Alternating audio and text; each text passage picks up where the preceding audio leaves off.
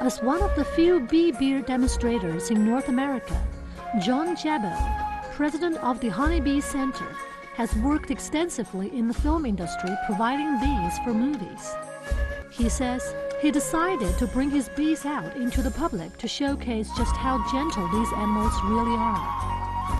Another purpose of the bee beer demonstration is to teach people how important bees are in food production, as they provide cross-pollination to more than 100 food crops that will bear fruit, only if their flowers are cross-pollinated by bees between two different varieties. They'll be on the glass, and they're the same system, and I've attached just a little vial of orientation pheromone that attracts the bees to the queen cage, attracts the other bees to the queen cage.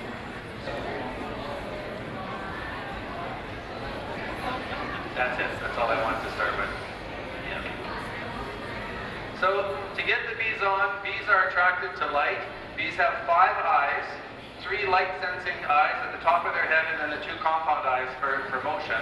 So we just tilt the cardboard down to the front, and the bees naturally walk up and toward the light. So you can see them going right up, right away towards the queen cage, and then they form a cluster on the queen cage and on their shirt. And we'll turn him in just a second. There's 1,000 bees in the cardboard, and you can feel the weight.